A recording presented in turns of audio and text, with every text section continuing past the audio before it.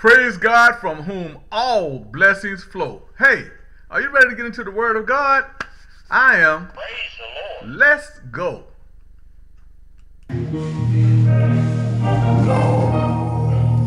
Lord, nobody.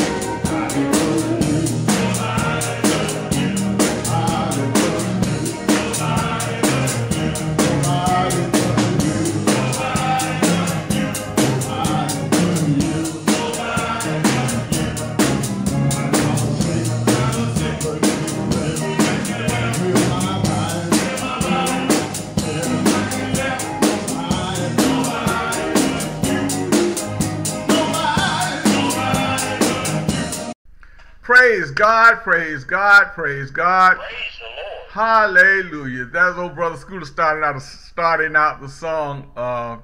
And we want you to stay tuned to the end. I'm gonna finish up the song, Nobody But You, Lord. Amen, amen. Hello, my brothers and sisters, and welcome again to another edition of Rightly Dividing the Word of Truth with me, Elder Robert L. Bradley.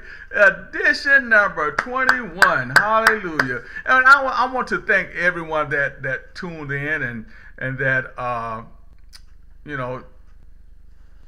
that has subscribed, that has shared, and that even like the video. Make sure you like the video. Click the like. It don't take much to just go over and click the little like button on the videos. Hey man, show that you like the Word of God, and you're so glad that this Word of God is getting out to a fast dying world. And that's our purpose, and we said each and every time on Rightly Dividing the Word of Truth is that we want to get the Word of God out, that you can take God's word within you and that you can receive salvation. Why? Because we want you to hear, "Well done, thy good and faithful servant. Enter into the joy of the Lord and rejoice." Hallelujah. We're going to say that each and every time on Rightly Dividing the Word of Truth, because we want you to hear, "Well done, thy good and faithful servant." Amen, amen. Now, this is a fantastic lesson we're getting in today, because right now, that the Olympic Games are going on. And in the Olympic Games, they have track and field, in which, they race, they run, they race. And you would think that, there's something that may have started here recently. No, because when you look here at the scripture, look at the scripture right here, 1 Corinthians 9 and 24. What it says? It say, "Know ye not that they which run in a race run all, but one receive the prize? So run that ye may obtain." So evidently, here in this, they probably had games even back then, in which they had races and people would run to receive a prize. They have now they have gold, silver, and bronze, but according to this scripture, only the one received the prize, But the one thing that says right here, "So run that ye may obtain." That's what it's saying right here. Run that ye may obtain. And look at the second verse. Now I want you to pay the next verse, the 25th verse. Look at the 25th verse, 1 Corinthians 9:21, and it reads, "And every man that striveth for the mastery in the temperate in all things, now that take your time, now they do it to obtain a corruptible crown, but we an incorruptible crown." 26, the next one, "I therefore so run, not as uncertainty, so fight I, not as one that beateth the air." Now let's talk about these three verses right here. They said, we are running to receive a prize. We are running to receive a prize. And it says, so run that you may obtain. Run that you can receive. Run for the Lord. I know it's an old song they used to sing at church. Run, don't look back. Hallelujah.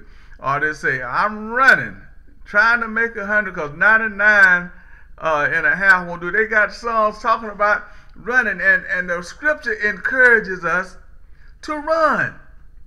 The scripture encourages us to run that we may obtain not an earthly prize. Because why?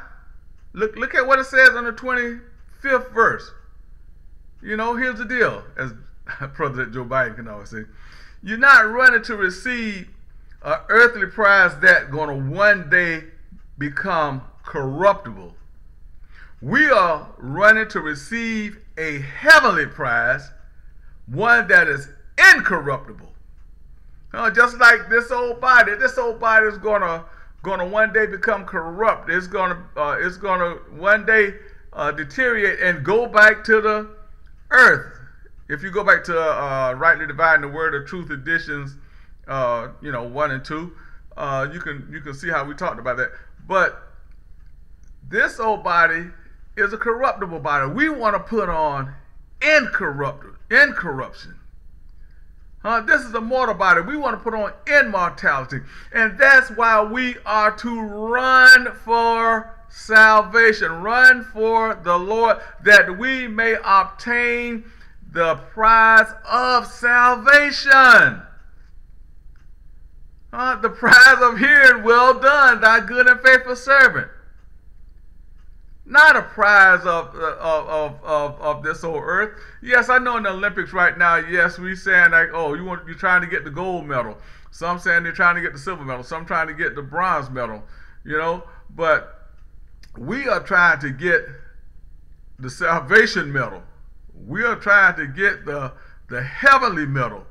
We are trying to get the eternity medal. That is why we are running. We are not running to like I said, seek earthly praise. We're not running. When we do stuff for the Lord, when we do things, when we help our brothers and sisters, I got a testimony. It was even just Friday ago. I was walking out the grocery store. I had just bought me a few groceries. I had brought me some meat and some chicken and everything. And it was a lady, she was passing by, and she greeted me, said, excuse me, sir, God bless you. She gave me a holy greeting, and I'm not one to say what people, even though there's a lot of phony folks out there, but I'm not one to say that people are not true or not honest. But she had like $3 in her hand. And she said, sir, I have my grandkids with me for the weekend, and I really need some meat for them to go with everything I got. And I don't have but $3. So I told the lady, I said, you know what? I said, I just bought me some chicken and a couple of steaks. Hold on 1 minute. I said, I'm going to give you this pack of chicken. And I went, to my truck, and I put my groceries in, and I took everything out, and I put the pack of chicken in one bag, and I took it back over to her. And I also had bought some cookies, and I put the cookies in there with them for her. She had the kids in the back seat, and I said, here, maybe they can enjoy them too.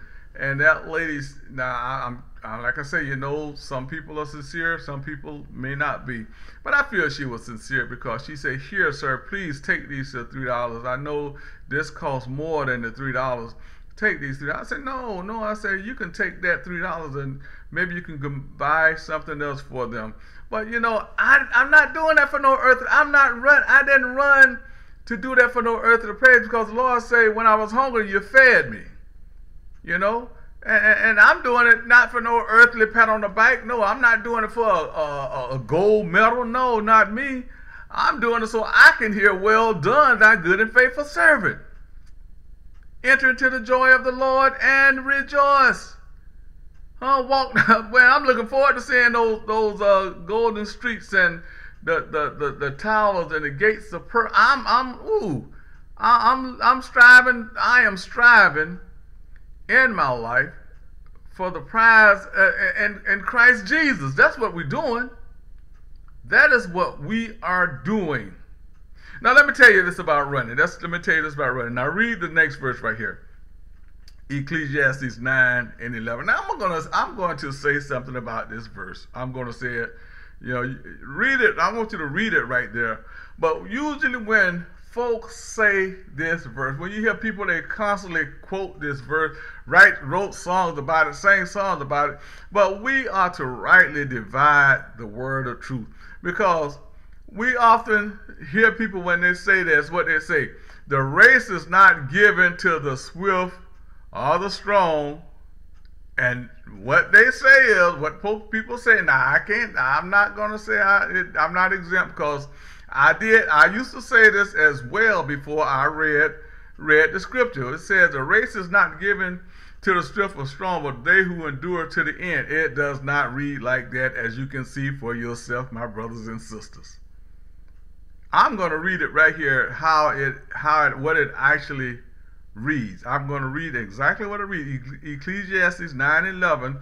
It does not say the race is not given to the swift nor the strong, but they that endure to the end.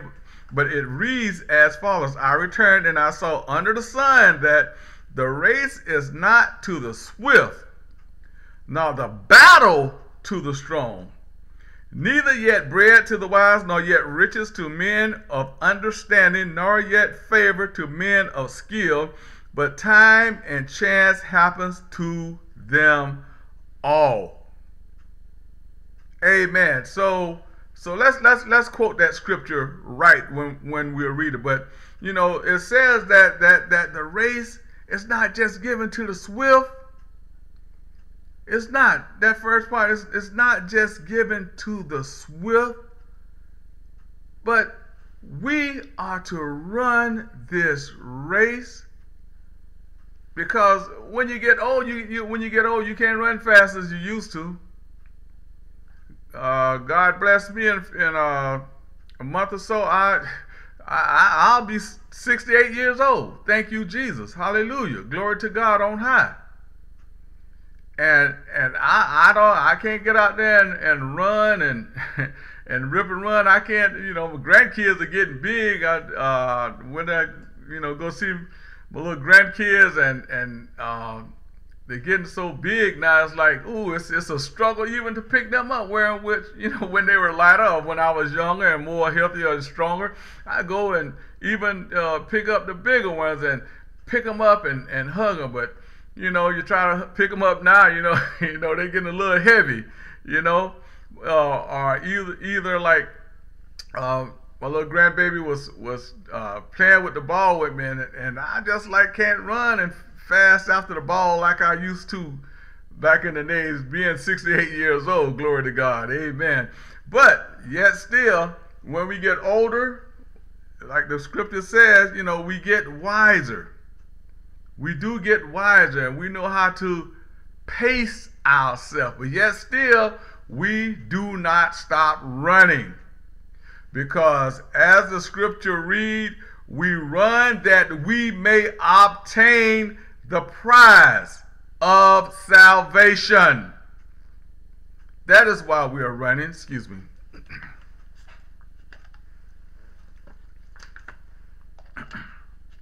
Thank you, Jesus.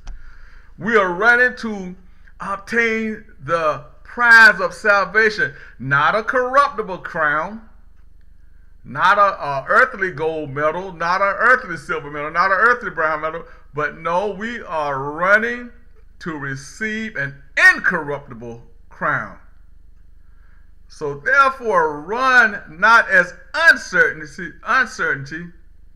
So fight not that you beateth the air. You're not fighting to, just to be fighting.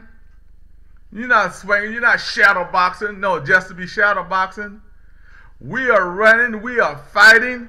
We are climbing for a purpose and a reason, to obtain a incorruptible prize of salvation.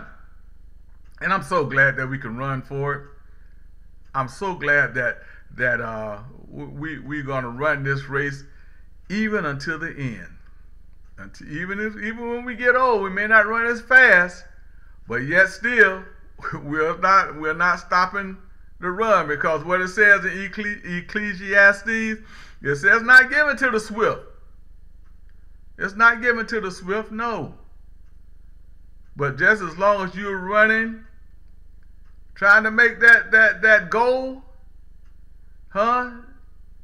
keep on running, because how they say payday is going to come after a while. Just keep on running for the Lord. Keep on running for salvation. Keep on running to receive the crown of life. Oh, and when they put that starry crown on our head, that's going to pay for it all. That right there. And just to hear well done. Oh, that's going to just pay. That's going to bring all the joy. That's going to bring all the happiness. That's going to know that this race was worth it, because you don't want to hear depart from me. Your works are of iniquity. Hallelujah, hallelujah, hallelujah. Let's not. I got a verse of excuse me that's going to correlate to that. Look at this verse right here. Look at this verse, Hebrews 12:1. It says, wherefore sin, we also are compassed about with so great a cloud of witnesses, lay aside every weight and the sin which doth so easily beset us, and let us run with patience the race that is set before us. You know, I usually bring this up in a message. You know, what did the Messiah say to us? What did Yeshua say to us in his word?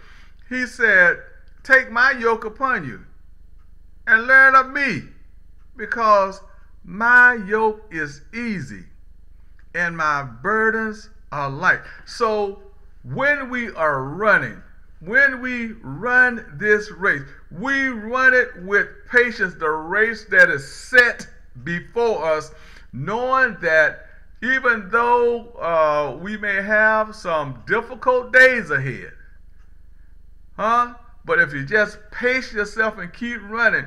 You know, I was looking at one of the races and how they run, and they run through a different area. They run through water. They run through, you know, things that brings obstacles on the course. They have that race that brings the obstacles and everything, but yet still that's the race that is laid before them.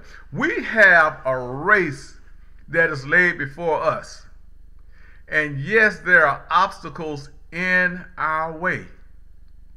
Yes, there are obstacles and hurdles that we have to jump over. There are some little hills that is right there in front of us. But you know what?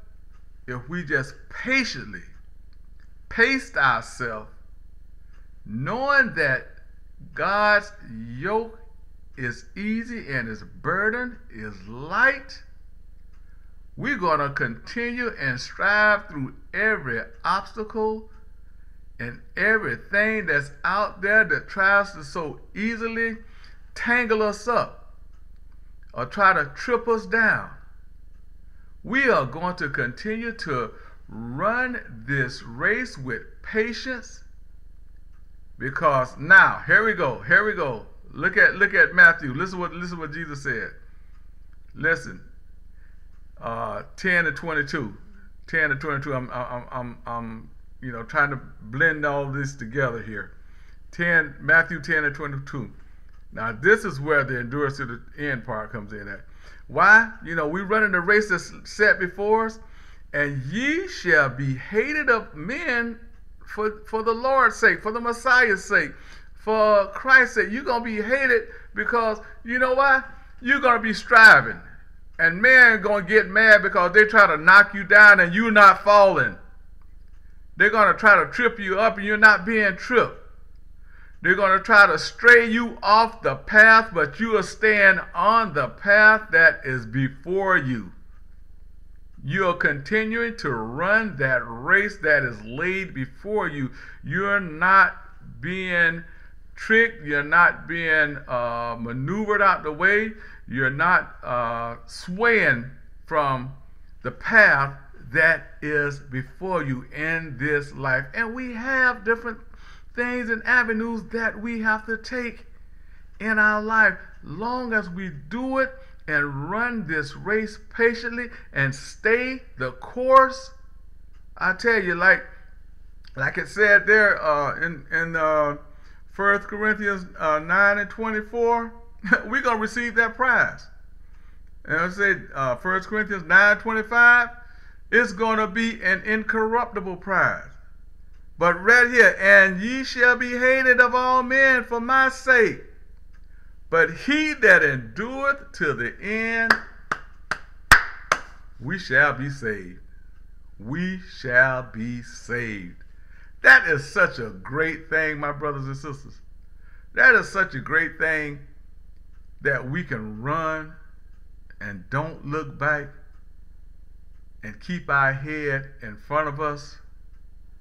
There's a scripture said that he that looketh back, he's not fit for the kingdom. So we got to keep our eyes focused in front of us. Because when we ran past something, that is behind us now. The trouble that you have passed, it's behind you now.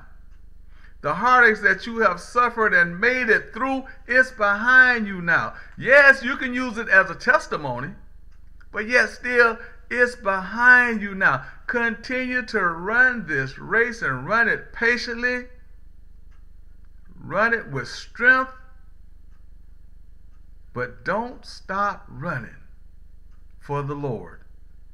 Because, my brothers and sisters, there is a crown of life at the end. And when you stand up there, you know how they show the ceremonies of the Olympic people, in which they stand on the podium and they put the gold on it. But no, we're gonna be standing on the right hand side of God, and He's gonna say, "Enter into the joy of the Lord and rejoice." Woo! Hallelujah!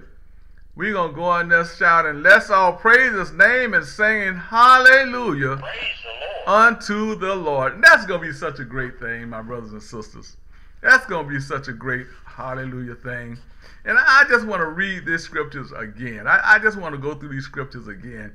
And I want you to concentrate on them. Yes, read the whole scripture. Go back and read 1 Corinthians, the 9th chapter.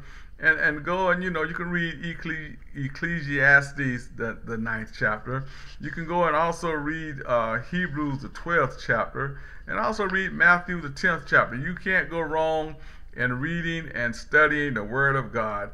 But the scripture that we are concentrating on today is 1 Corinthians 9 and 24. Know ye not that they which run in a race run all, but one receiveth the prize? So run that ye may obtain. 1 Corinthians 9 and 25.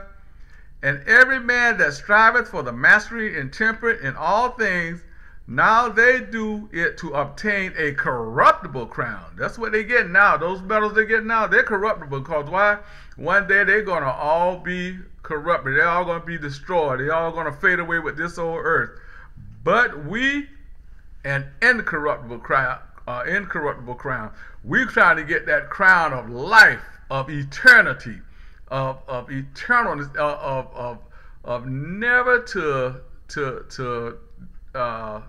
suffer or die, or just eternity. It's just so greatly exuberant to explain. Just to know that we're gonna be having eternal life, an eternal crown of life. Amen. And I therefore so run, number 26, 1 Corinthians 9:26. I therefore so run, not as uncertainly, so fight I, not as one that's just out there just trying to shadow box or just be. No, we ain't up here. You know, we fight. We fight not against flesh and blood, but we fight against principalities. You know, and things of wickedness. You know, so we're not here just out here shadow boxing, but we are fighting the spiritual battle. Now, Ecclesiastes 9.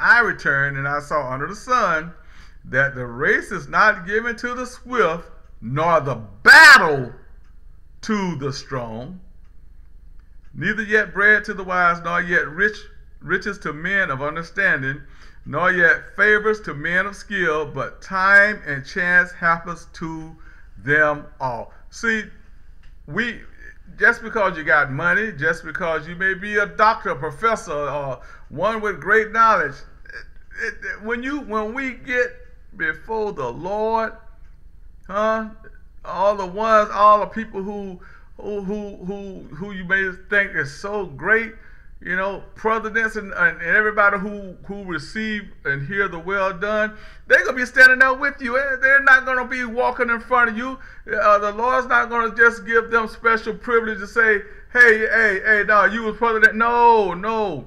We all going to rejoice because we all going to be on that same level of salvation. They got to repent too. They got to turn from their wicked ways too. They got to be able to hear well done and pay for the deeds that's done in their bodies. Just because they have a title or whatever, that don't mean they're gonna walk in front of you when we get to the kingdom of God and hear well done. We all gonna rejoice and go in together, praising God. They're not getting any special privileges. Their starry crown not going to be even no less shinier than yours. Hallelujah. But we that runs to the end, hallelujah, we're going to hear well done, our good and faithful servant. Amen. Hebrews 12 and 1. Wherefore, seeing we also are compassed about with so great a cloud of witness, let us lay aside every weight and every sin which do so easily beset. Remember, God's yoke is easy and his burden is light. So, you know, the little sin that, remember I told you how they do the I forget what it's called, the race in which they run through water and have to jump hurdles and everything doing it. Just because those things come in the race and the ground is not straight and something that come and may try to beset them, no. Lay aside that weight. I'm talking spiritual on that now. I'm talking spiritual. That spiritual thing, that thing that comes and try to get you to turn away from salvation. You know, that lying, that adultery, that stealing, that killing, the things, the coveting, anything that God has said for us in his word for us to shun, the very appearance of evil. We got to lay that aside and let us run with patience the race that is set before us. And we gotta, when you go unto the Lord and when you repent unto the Lord and you give the Lord your life, you know, you have a road that's set.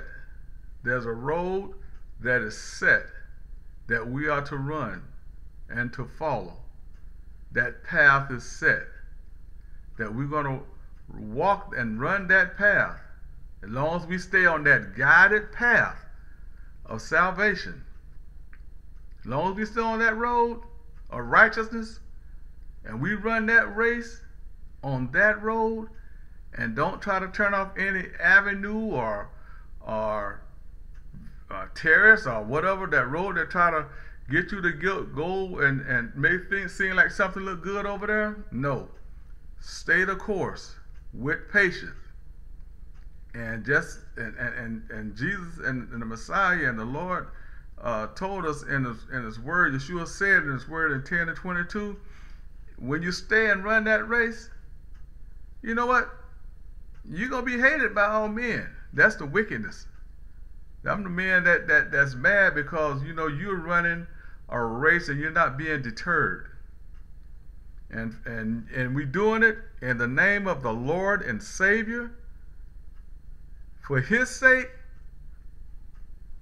But he that endureth to the end, we shall be saved. Hallelujah, hallelujah. I knew it was a kind of a lengthy message today, but it's just a good message. And I just love the word of God. I pray that you just enjoyed this word as well. Hallelujah. So let us run this race. Let us pray. Most gracious eternal God, our Father, let us continue to run this race with patience, Lord, of salvation, this road, Lord, that you have put us on, Lord, to receive our eternal crown, to receive, Lord Jesus, our eternal home, one that's not going to be corruptible, Lord, one that is not going to be mortal, Lord, but it's going to be incorruptible, and Lord, it's going to be immortal. And we just, Lord Jesus, thank you for it, and we just praising you for it even in advance, because Lord, we are going to run this race patiently, this race of salvation, this race to hear, well done, thy good and faithful servant, so we can receive the prize of eternal life, God. And we just thank you for it. We glorify you, we praise you, and we're going to give you the glory and praise each and every day of our lives in Jesus' name. As always, Lord, we like to pray for the sick and afflicted. You know the ones, Lord, that are in touch with you, the ones that are having doctor's appointment, Lord, ones that are got to see, Lord Jesus, bone specialists, Lord, ones that are, Lord Jesus, that got to go through heart doctors, ones that are having to go through even operations right now, Lord. Go into the hospitals, go into the sick room, go right now in the name of Jesus, Lord, to rehabilitation places, Lord. Even go into the hospice center, Lord, and raise up somebody who the doctors have said they only have days to live. Perform a miracle for them in the name of Jesus. Go behind jailhouse walls and everywhere, God, and Lord, in the name of Jesus, save, heal, and deliver. In Jesus' name, we gracious and humbly pray. Amen, amen, and amen. Praise the Lord. Hallelujah, my brothers and sisters. So we pray again that you really enjoyed this message. I did. I really did. Hallelujah. And I just hope you got the understanding and the knowledge of this great word, that we are to run this race not to receive a earthly medal, not to receive our earthly prize, but we run in this spiritual race that we can receive a crown of life eternal in the glory. Hallelujah, hallelujah, hallelujah. So, until next week, God bless you, and may God keep you, strengthen, and may he continue to just put that Holy Ghost shield around you. In Jesus' name, we pray that you be blessed, and see you next week on Rightly Dividing the Word of Truth with me, Elder Robert L. Bradley. Now let's enjoy the rest of this song, where I'm going to take over the song from Brother Scooter.